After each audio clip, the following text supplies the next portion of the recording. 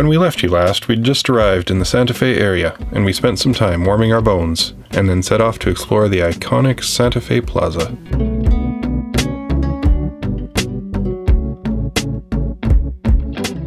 The colorful art and unique architecture was like nothing we'd seen in person before. Pretty sweet rig. We normally try to avoid touristy cities, but the history dating back many hundreds of years was quite interesting.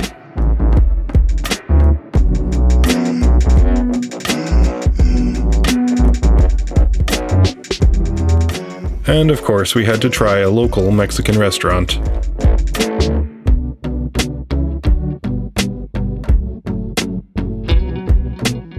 Well, this will be our last time camping in the snow. At least I'm about 99% sure of that. Got preheater on.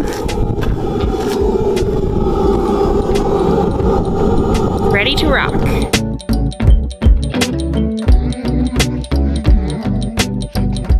The next stop on our journey was to check out the Bandelier National Monument.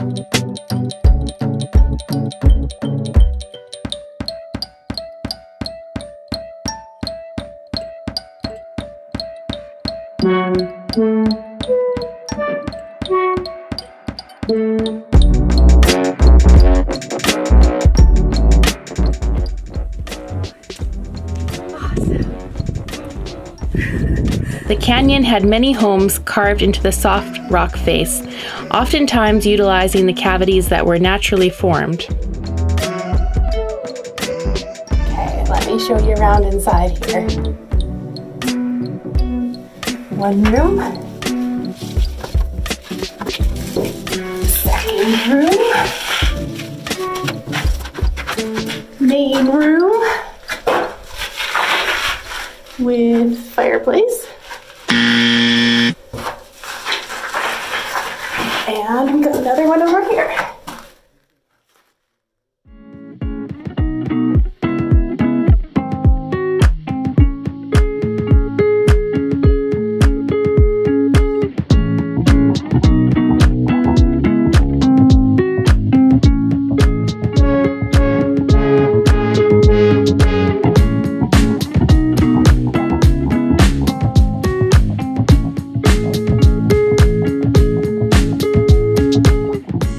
The one petroglyph looked totally like a T-Rex.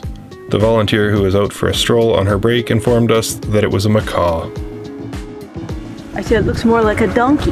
Yeah, yeah. They said, no, that's it. But if they must have done trade with southern Mexico, Central America.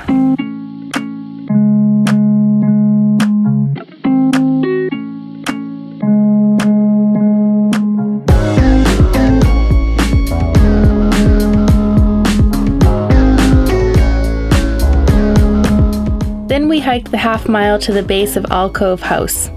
This ceremonial site is accessed by a series of ladders and stairs, and the sign warned that it was not for those with a fear of heights. But I didn't come this far to not see things, so up we went.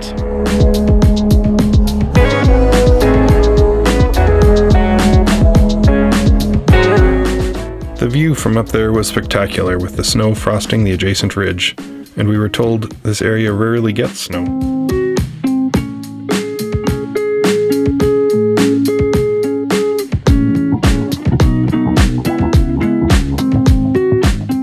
From there we pushed south again to see what all the fuss was about in Roswell. We asked a few of these green guys, but they weren't very talkative.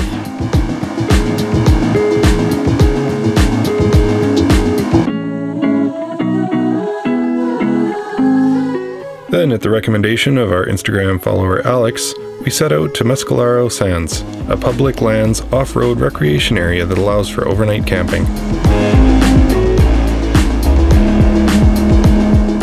Lincoln finally got a chance to stretch his legs, and we all got a healthy dose of sand in crevices we didn't know we had.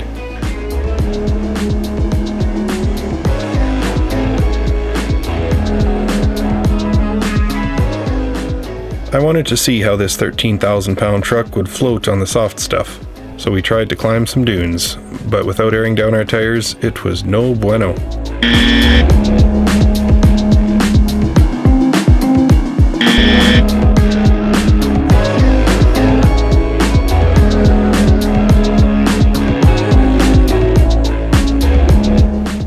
And since Beastie couldn't get up, I tried to go down, but neither my cardboard sled nor the tarp was slippery enough.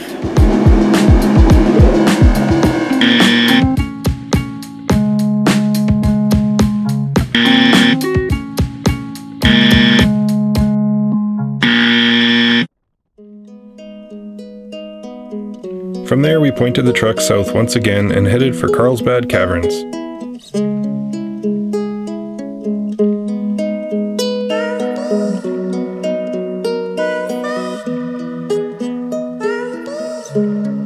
We were quite surprised to meet up with another big overland truck in the parking lot, and we shared some stories.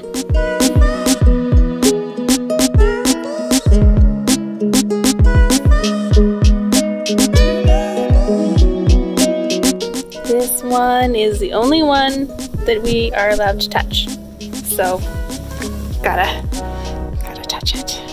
Okay. Whoa, there's where we're going. As we headed down into the mouth of the caverns, I was surprised to see a wide paved trail which made it very easy to walk.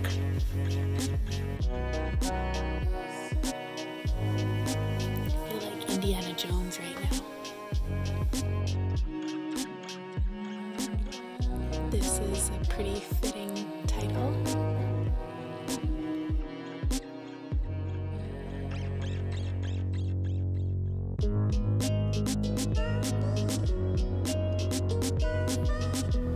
Once we were at the bottom, we realized we didn't have the best lens for our camera, so we took the easy way out, riding the elevator up and then back down.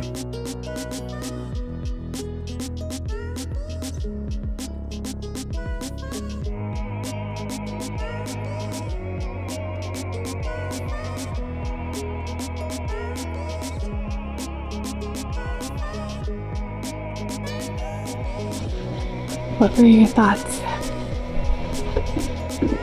By far one of the coolest natural formation things I've ever seen. Yeah, agreed. Glaciers are, you can understand a glacier, but this just blows my mind. And it's just room after room after room. If a picture is worth 1,000 words, these videos are worth about 4. Not one moment of this video conveys the enormous caverns, beautiful colors, and unique formations. Everything was very tastefully lit, easy to see and navigate, but the little lights did make it very difficult for our limited camera equipment to capture what we were seeing. Our fastest lens was too tight, and our widest lens was too slow. No pictures we've seen online or in promotional material could prepare us for what we saw down there. There was so much diversity that it stayed interesting the whole time.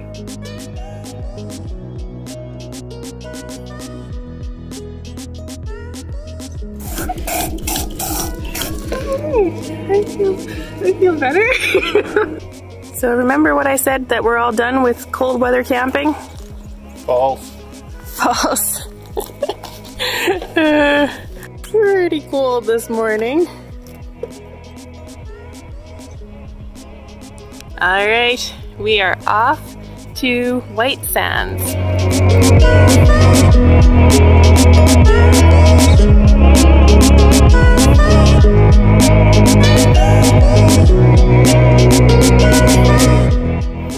Check out this awesome bowler. We used to have one of these. From there we headed west to White Sands National Monument. The sands are almost snow white from the high concentrations of gypsum, and it looks eerily like our snowy homeland that we just escaped.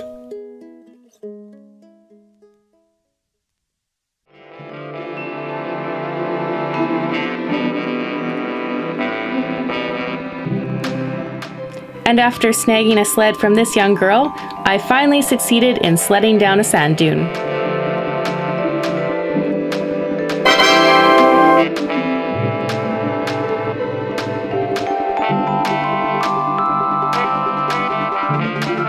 From here, we're heading west into Arizona. If you know anything in the Tucson or Phoenix area that we need to see, comment below or hit us up on Instagram. And don't forget to subscribe and turn on the notifications. We'll see you next time. Bye!